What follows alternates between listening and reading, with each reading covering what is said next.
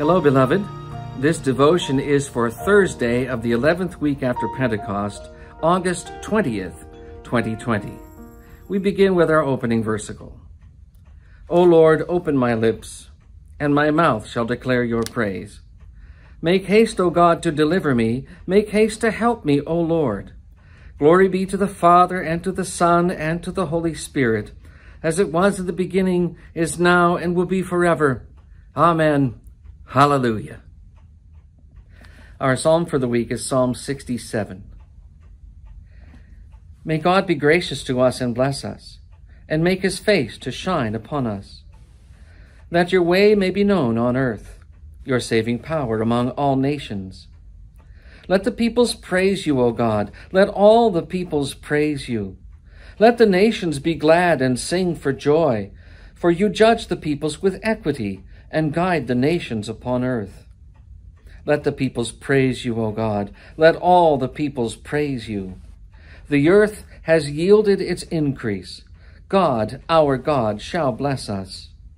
God shall bless us. Let all the ends of the earth fear him. Glory be to the Father, and to the Son, and to the Holy Spirit, as it was in the beginning, is now, and will be forever. Amen. Our hymn for the week is hymn number 615 in Lutheran Service Book, When in the Hour of Deepest Need. When in the hour of deepest need, we know not where to look for aid, when days and nights of anxious thought no help or counsel yet have brought, then is our comfort this alone, that we may meet before your throne. To you, O faithful God, we cry, for rescue in our misery. For you have promised, Lord, to heed your children's cries in time of need, through him whose name alone is great, our Savior and our Advocate. And so we come, O God, today, and all our woes before you lay. For sorely tried, cast down we stand, perplexed by fears on every hand. Oh, from our sins, Lord, turn your face, absolve us through your boundless grace. Be with us in our anguish still, free us at last from every ill. So we with all our hearts each day to you our glad thanksgiving pay, then walk obedient to your word, and now and ever praise you, Lord.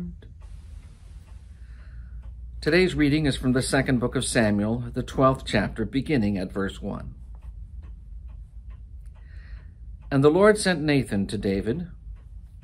He came to him and said to him, There were two men in a certain city, the one rich and the other poor. The rich man had very many flocks and herds, but the poor man had nothing but one little ewe lamb, which he had bought. And he brought it up, and it grew up with him and with his children. It used to eat of his morsel and drink from his cup and lie in his arms, and it was like a daughter to him. Now there came a traveler to the rich man, and he was unwilling to take one of his own flock or herd to prepare for the guest who had come to him, But he took the poor man's lamb and prepared it for the man who had come to him. Then David's anger was greatly kindled against the man, and he said to Nathan, "As the Lord lives, the man who has done this deserves to die, and he shall restore the lamb fourfold because he did this thing, and because he had no pity." Nathan said to David, "You are the man. Thus says the Lord, the God of Israel, I anointed you king over Israel, and I delivered you out of the hand of Saul, and I gave you your master's house and your master's wives into your arms, and gave you the house of Israel and of Judah. And if this were too little, I would add to you as much more. Why have you displeased the word of the Lord to do what is evil in his sight? You have struck down Uriah the Hittite with the sword, and have taken his wife to be your wife, and have killed him with the sword of the Ammonites. Now therefore the sword shall never depart from your house, because you have despised me, and have taken the wife of Uriah the Hittite to be your wife. Thus says the Lord, Behold, I will raise up evil against you out of your own house, and I will take your wives before your eyes, and give them to your neighbor, and he shall lie with your wives in the sight of the sun. For you did it secretly, but I will do this thing before all Israel and before the sun." David said to Nathan, "I have sinned against the Lord." And Nathan said to David, "The Lord also has put away your sin. You shall not die. Nevertheless, because by this deed you have utterly scorned the Lord, the child who is born to you shall die." Then Nathan went to his house. And the Lord afflicted the child that Uriah's wife bore to David, and he became sick. David therefore sought God on behalf of the child, and David fasted and went in and lay all nights on the ground. And the elders of his house stood beside him to raise him from the ground, but he would not, nor did he eat food with them. On the seventh day the child died, and the servants of David were there to tell him that the child was dead.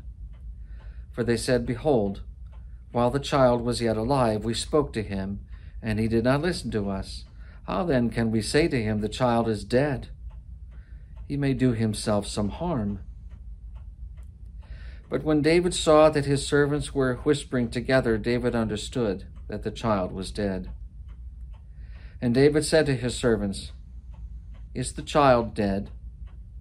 They said, "He is dead." Then David arose from the earth and washed and anointed himself and changed his clothes, and he went into the house of the Lord and worshipped. He then went to his own house, and when asked, they set food before him, and he ate.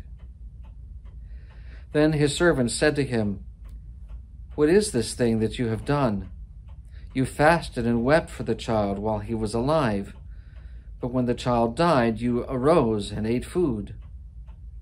He said, "While the child was still alive, I fasted and wept, for I said, 'Who knows whether the Lord will be gracious to me, that the child may live?' But now he is dead. Why should I fast? Can I bring him back again?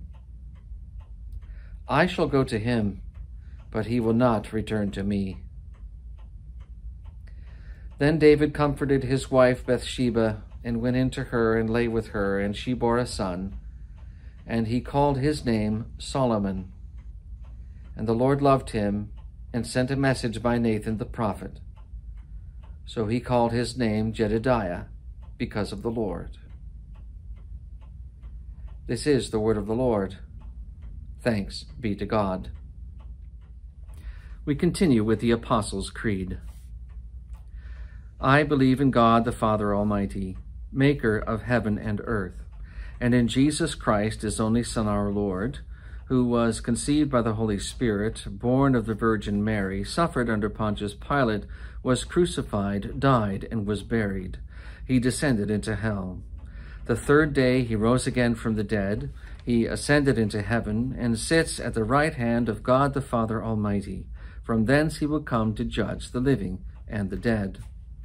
I believe in the Holy Spirit, the holy Christian Church, the communion of saints, the forgiveness of sins, the resurrection of the body, and the life everlasting. Amen.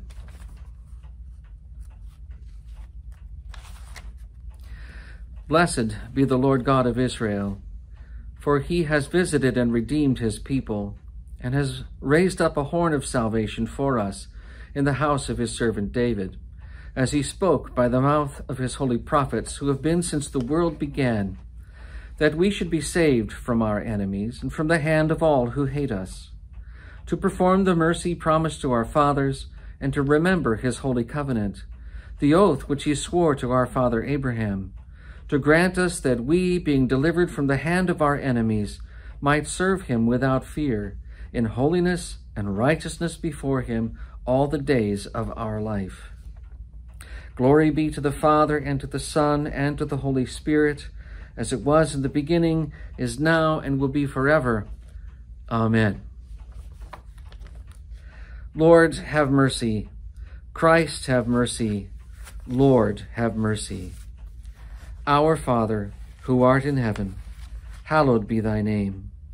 Thy kingdom come, thy will be done on earth as it is in heaven. Give us this day our daily bread, and forgive us our trespasses, as we forgive those who trespass against us. And lead us not into temptation, but deliver us from evil. For thine is the kingdom, and the power, and the glory, forever and ever. Amen. Almighty and everlasting Father, you give your children many blessings, even though we are undeserving.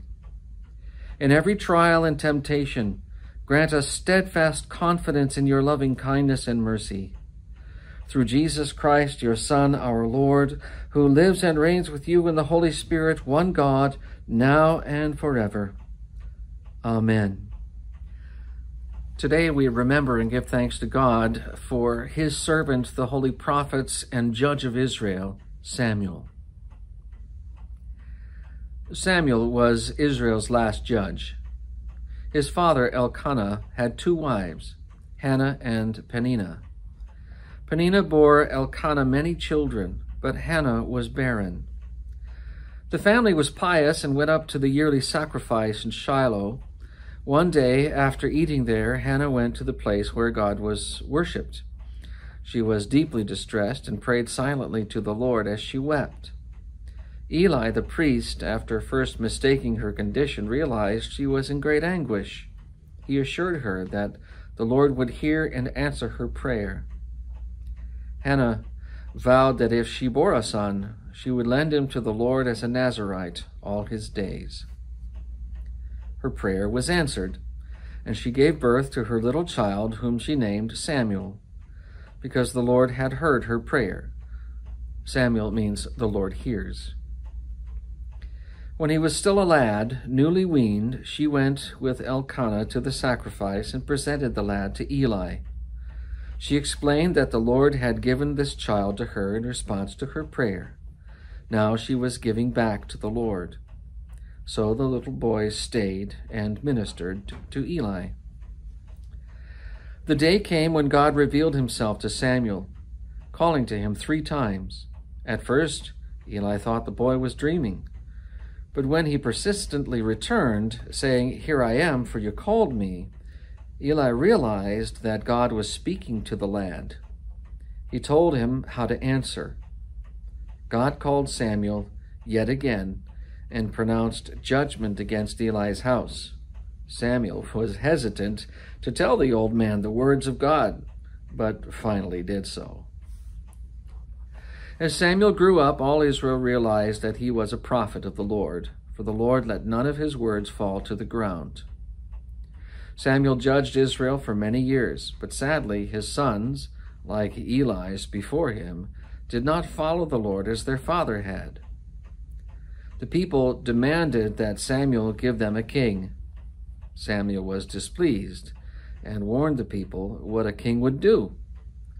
Still they insisted on having one so that they could be like the other nations around them. First, At God's instruction, he anointed Saul of Benjamin as Israel's king. When Saul proved unfaithful and turned from the Lord, Samuel anointed Jesse's youngest son, David. Samuel died prior to Saul, and Saul, in great dismay at having no guidance from God, sought to call up Samuel's spirit. The apparition told Saul that he would be with him by the next day, together with his sons. Samuel is remembered as a man of prayer whose intercession for the people of God was constant. He is remembered above all for his statement to obey is better than sacrifice. This would be a theme that the later prophets would constantly repeat. We pray. Almighty God, in your mercy you gave Samuel courage to call Israel to repentance and to renew their dedication to the Lord.